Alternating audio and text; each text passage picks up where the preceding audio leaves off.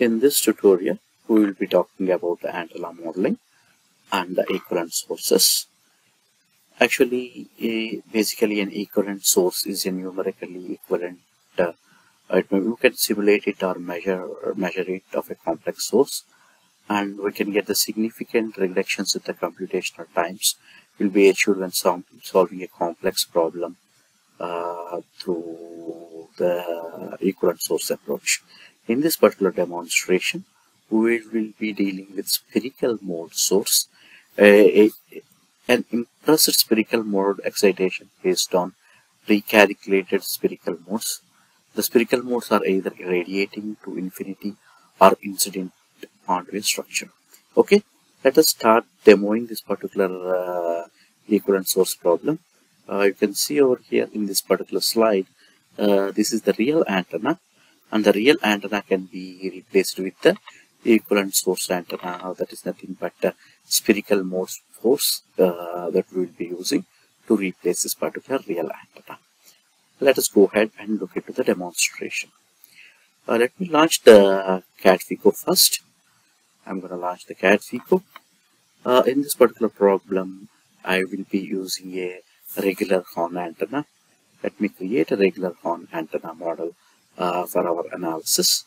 You can go to in this particular video, I would like to use the component library feature to bring the horn antenna model. Horn antenna, I would like to use the pyramidal, and I would like to choose a couple of settings here. I would like to use 1 GHz, and also I would like to use method of moment solver, and I would like to use single frequency. And then we can add to the model. Then I can go ahead and request the far field feature. Okay, you can see over here in the configuration tab of the CAD FEKO GUI, you can see the horn antenna far field that we requested. You can see over here 3D pattern. Yeah, that's good. And I can go to the advanced tab over here, and I would like to request the spherical mode options. You can calculate the spherical mode, spherical expansion mode coefficients, and in case if you have any specific number, you can use them. Otherwise, use as this. Export spherical expansion coefficients to ASCII file. Apply and click OK. And then I will be using as save as. Then I can go to the desktop, and I will be going to the horn antenna, spherical source, and of course it's the real antenna. I'm going to keep it as a real antenna name.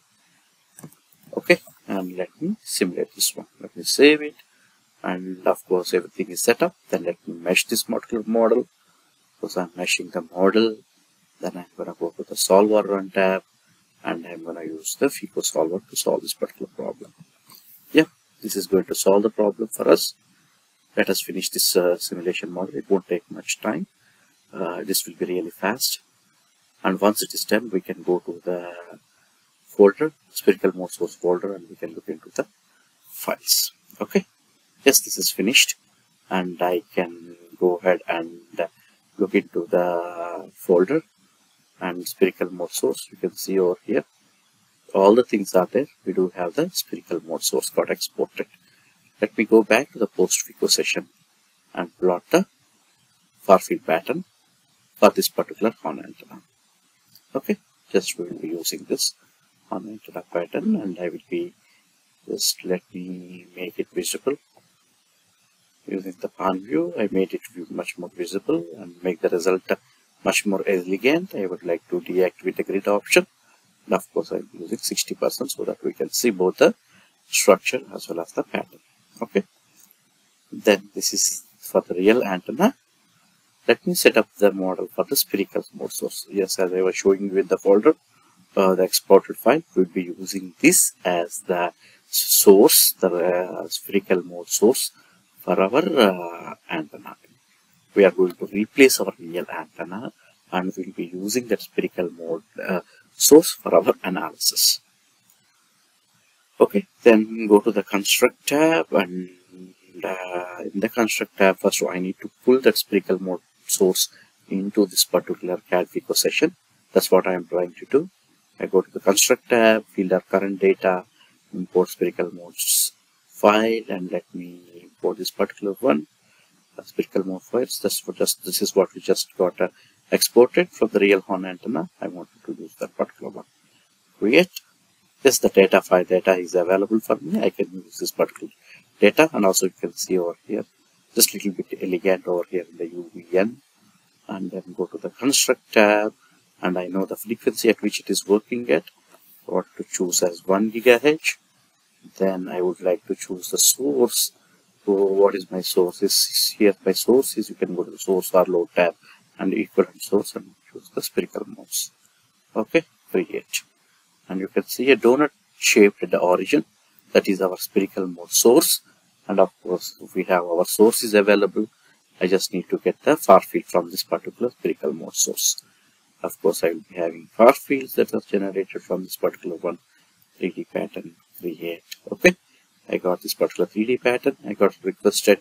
Then of course, there is nothing much to do with the meshing because there is no real geometry. That's why we are not meshing anything. Then I can go to the solver run tab, and I can run the FEKO solver.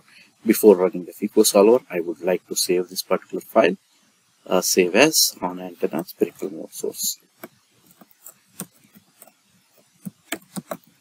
Spherical mode. Let me save this and let me run this. Okay, I'm running the spherical mode.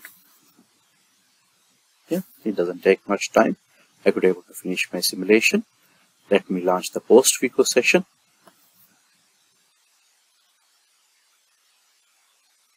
And let me bring my model, horn antenna model. I have my horn antenna model, real horn antenna model.